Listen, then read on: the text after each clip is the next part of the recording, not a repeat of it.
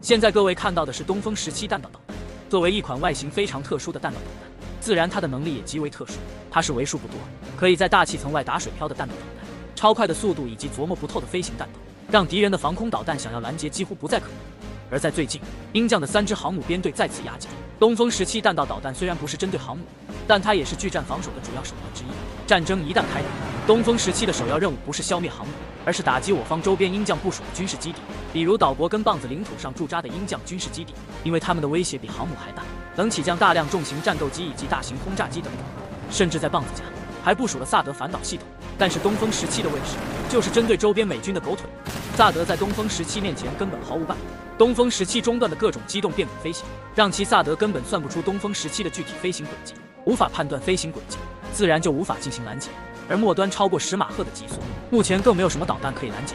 所以结果就可想而知了。东风17将会如入无人之境，把鹰将驻扎在他国的军事基地彻底打爆。只要数量足够，完全可以在同一时间内将周边几座的鹰将军事基地一同毁灭。可以说，因为有了火箭军的存在，周边的各种跳梁小丑我们已经不惧，只是没有到要打他们的时候。一旦鹰将要求开火，首先遭殃的绝对会是这些跳梁小丑，然后才是在他们后面推波助澜的鹰将。只要能在第一时间将周边的军事基地瘫痪，鹰将再多的航母都不足为虑，因为航母编队的作战范围十分有限。如果鹰将航母真想要跟我们开战，就必定要进入到东风21D弹道导弹的射程内，才有发动进攻的能力。而东风21D反舰弹道导弹就是专门针对航母所研发的，其超过2000公里的射程，可覆盖的范围非常广。在鹰将航母还没有进入到最大作战半径1000公里的时候，就有能力将他们消灭在来袭航行的途中，根本就不给他们任何出手的机会。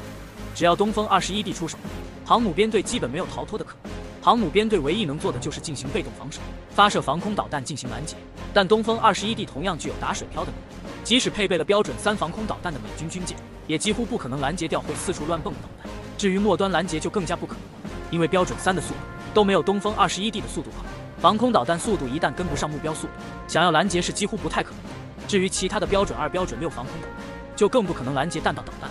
所以最后的结果也就明了，只要航母在东风21D的射程内，它就是活靶子一样的存在，只有被东风21D暴击的份。说到这里，肯定有人会说我吹牛，但现在在我们周边海域开战，我们可以肯定的说胜率超高，不然鹰将也不会将重心退回到第2岛链。但即使鹰将退回到第2岛链，也在我们火箭军的覆盖范围之内。我们还有著名的关岛快递东风26C，其射程完全足够覆盖第2岛链，而且射程还有很大的余量。总之，经过10多年发展，我们已经不再惧怕鹰将。说到这里，评论底下肯定会出现实战怪的身影，但是我们属于防守国家，不惹事但也不怕事。对方没有开第一枪，我们是绝对不会瞎搞的。但这并不代表我们没有反击的能力，而且鹰将目前很多武器也没有进行过实战，你们怎么不说一说呢？比如大名鼎鼎的 F-22，唯一的实战就是用了3枚防空导弹，才打下1枚高空气球，都快把5代机的脸给丢光了。那到这里就结束，我们下期视频再见。